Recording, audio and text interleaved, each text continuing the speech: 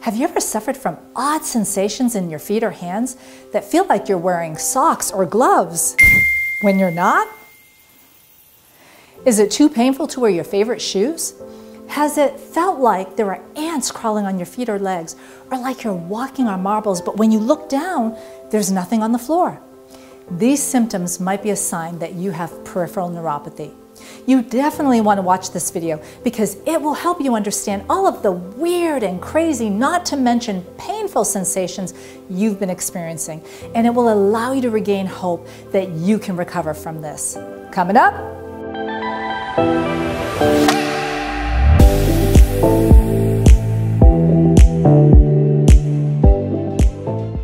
24 million Americans currently suffer from this disabling condition called peripheral neuropathy.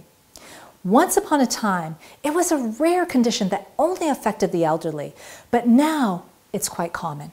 If you're new to my channel, click on the subscribe button for up-to-date and accurate information on peripheral neuropathy and what you can do to overcome it. Also, don't forget to click on the bell so that you can be notified when I publish new content. Now, let's dive in. Do you know that 1 in 13 people will develop peripheral neuropathy in the US? In fact, it's among one of the top 6 chronic diseases that affect Americans. So let's take a look at where it lands. The number 1 disease that affects the most Americans is diabetes, affecting 34 million Americans. Second is heart disease, affecting 30.3 million Americans. Number 3 on the list is peripheral neuropathy, affecting 24 million Americans. After that, we have COPD, affecting 16.9 Americans, Alzheimer's, affecting 5 million Americans, and cancer, affecting 1.6 million people. I find that to be absolutely mind-blowing. The fact that there are 20 times more peripheral neuropathy sufferers than people who are afflicted with cancer, that is just astounding. Well, let's talk about what these nerves are and how they function. The first thing that's important to know is that our bodies are made up of 2 parts for our nervous system. First, we have the central nervous system, which is made up of your brain and your spinal cord. And second, we have the peripheral nervous system, which is comprised of all the other nerves. So, what is peripheral neuropathy? And can you guess which nervous system it falls into? Leave me a comment below and tell me which nervous system you think it belongs to. Well, here's what we do know. The word peripheral neuropathy is sure as heck hard to pronounce, but let's look at the breakdown of this word. The word peripheral means situated on the edge or the outermost border. In this case, it relates to being outside of the brain and spinal cord. The word neuropathy breaks down to 2 parts, neuro and pathy. Neuro relates to nerves. Pathy means disease or damage. When you put it all together, peripheral neuropathy means damage to the nerves that lay outside of the brain and spinal cord. So exactly which nerves are we talking about? We're talking about the nerves that run to your upper and lower limbs. So that would be your feet and your legs or your hands and your arms, and also the nerves that go to internal organs. So to give you a better understanding, let me explain how these 2 systems work together. Think of your central nervous system as being the central hub for a train station or the control center. Trains arrive and leave from this hub. The trains represent the informational signals from your brain that travel to the rest of your body. Your peripheral nerves are the tracks that the trains or the signals travel along to go from one station to the next. This is how your brain sends information to your feet, and then your feet will send the information back up to the brain. Make sense? In the peripheral nervous system, you have peripheral nerves with varying functions. There are nerves that control your muscles, and these are called motor nerves. Nerves that help you identify sensations, called sensory nerves. And then you have nerves that go to your internal organs, called autonomic nerves. And they control functions like blood pressure, heart rate, sweating, or bowel and bladder function. These nerve fibers are surrounded by an insulating layer called myelin. And the myelin acts as a protective layer around the nerve fibers. Think of an electrical wire with the plastic casing on the outside holding in the many wires inside. But the myelin also serves for more than just protection. It also helps transmit very fast electrical impulses to and from the brain. The speed of these impulses is extremely important because if they're slowed down or impeded, then the messages get distorted. That's one of the ways neuropathy symptoms develop. Now, these nerves, the motor, sensory, and autonomic, will be further classified by their size. So they'll either be classified as large nerve fibers or small nerve fibers. Here's the difference between the two. Large nerve fibers are for the most part motor nerves, and they have a very thick coating of myelin around them. They control the strength of your muscles, they maintain your balance, and they allow you to know your body's position in space. So here's what I mean by that. When we're dealing with these large nerve fibers and they're healthy and intact, you can close your eyes and touch your finger to your nose. You'll also be able to maintain your balance when your eyes are closed without falling over. Loss of balance is huge for neuropathy sufferers, and it's the most common cause of falls. This can be very dangerous because falls are the leading cause of death amongst the elderly. In fact, 87% of all fractures among people 65 or older are due to falls. And 1 out of 5 seniors will die within 5 years following a hip fracture.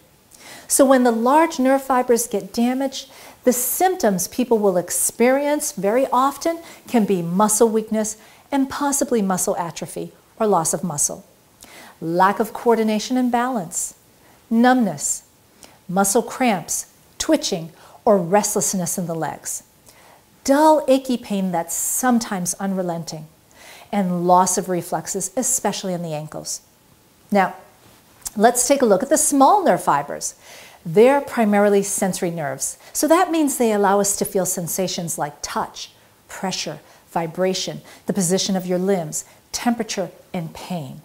When a peripheral neuropathy sufferer has sensory nerve damage, it can result in the inability to differentiate between hot and cold. For example, I had a patient who walked outside barefoot in the summer and burned the soles of his feet because he couldn't feel how hot the pavement was. Here's an important side note that I want you to make sure you take note of when you suffer from nerve damage in your feet. Don't ever, ever walk barefoot.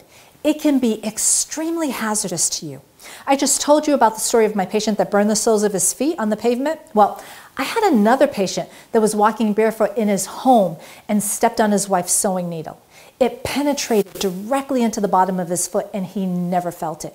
His wife noticed that he had a long piece of thread sticking to the bottom of his foot. So when she went to go check it, she noticed that there was a needle attached to it that was embedded deep within that foot. So there was a trip to the emergency room. So please do not walk barefoot, especially if you're experiencing numbness in your feet. Let's recap the symptoms of people with small nerve fiber sensory damage. They may feel what's called a stocking and glove sensation, meaning they feel like they have socks or gloves on when they don't have any on. They may feel numbness in the feet or legs or in the hands. They can feel burning pain. They may feel pins and needle sensation. And we already mentioned the inability to feel cold or hot. They can also have increased sensitivity to touch. So we talked about the people who can't tolerate bed sheets on their legs or may not even be able to tolerate the fabric against their own skin. As a matter of fact, I had one patient who would constantly walk around shirtless because it was just too painful when that fabric rubbed against his skin. He said his friends would call him Tarzan. Other people may experience creepy, crawly sensations. In fact, my own mother would describe her pain as feeling like she was being bitten by a huge colony of fire ants. Some people feel like they're walking on marbles or on stones. Others may have an electric shock-like sensation that many of them describe as a lightning bolt pain. Other people can still experience stabbing pain, and we talked about the extreme sensitivity to touch. Now, small nerve fiber damage initially begins with symptoms occurring in both feet, usually in the soles. Then, as the condition worsens, these symptoms will spread up the leg. As the nerves of the calves are damaged, it's quite common for people to also begin experiencing symptoms that now occur in the hands or in the arms as well. With peripheral neuropathy, I mentioned that the nerve damage can affect the motor, sensory, or autonomic nerves, but the most common nerve damage we see affects both the motor and sensory nerves, and that's why it's called sensory motor neuropathy. Peripheral neuropathy is a progressive, debilitating condition, meaning it won't go away on its own, and it will continue to get worse with time. This condition seriously affects and can often destroy the quality of your life. Now, the question that I'm always asked is, can this be reversed? And the short answer is, most of the time, yes. Unlike the central nervous system, remember, that's the brain and the spinal cord, peripheral nerves have the full capability of being repaired and regenerating or growing new healthy nerve fibers.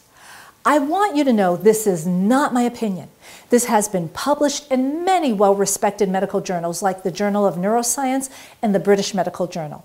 On top of that, Harvard Medical School and Massachusetts General Hospital, which is ranked amongst the top 10 hospitals in the country, have researched and published articles on how peripheral nerves have the capability of regenerating and under what conditions that's necessary. Well, you might be asking yourself, so why is my doctor saying that nerves don't heal? Well, here's the reality. Statistics show that less than 1% of doctors in the United States know how to repair damaged peripheral nerves. And that's because much of this research is being buried and covered up by pharmaceutical companies. I wonder why that is. Well, I'm glad you asked. The leading medications used to treat peripheral neuropathy are Lyrica, gabapentin, and Cymbalta. Lyrica sales annually earn $4.2 billion. Sales for gabapentin average $2 billion annually, and Cymbalta sales average $4 billion every year. After looking at these figures, do you think the pharmaceutical companies want you to know that you have alternatives other than their medications? Of course they don't. If you want more information on how nerves can be repaired, watch my video, Nerves Can Heal. I'll leave you a link below for you to follow after you finish watching this video. You'll be astounded at the eye-opening information. And by the way, folks, my information that I share with you is never based on my opinion. It's always based on hardcore research. Not to mention the fact that it's research that Dr. Copeland and I have instituted in our clinic to get incredible results with peripheral neuropathy sufferers. We've been successfully working with peripheral neuropathy patients for well over 15 years across the United States, as well as in some international countries like Singapore, England, Australia, Thailand, and the Netherlands, and that's just to name a few. Peripheral nerves can heal, and they can regenerate. Damaged myelin can be repaired and grow back, and peripheral nerve fibers can regrow. So think about this for a minute. Statistics show that there are tens of thousands of people, adults and children, who cut off their fingers or arms each year, and then they have them surgically reattached. After time for healing and physical therapy, these people regain their function. If peripheral nerves didn't heal, if they didn't regenerate or grow back, this would be impossible. So how does it possibly make sense that you can chop off a peripheral nerve and it can grow back, but when you damage it, which the body classifies as a lesser injury than cutting it off, it won't heal or regenerate? There's absolutely no logic in that. And as a matter of fact, the science backs up that these nerves do regenerate. They do grow back. But I want to be completely honest with you.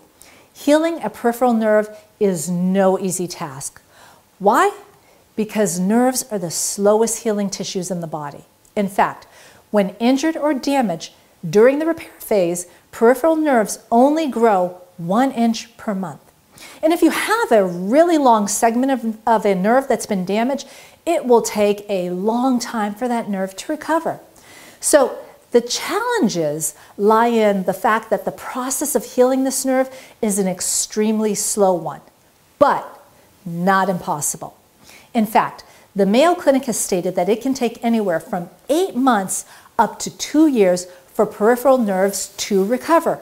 So patience is the key. Now that we've covered what peripheral neuropathy is and you have a basic understanding of the nerve function, you should understand that you don't have to settle for living with this debilitating condition. Thanks for watching.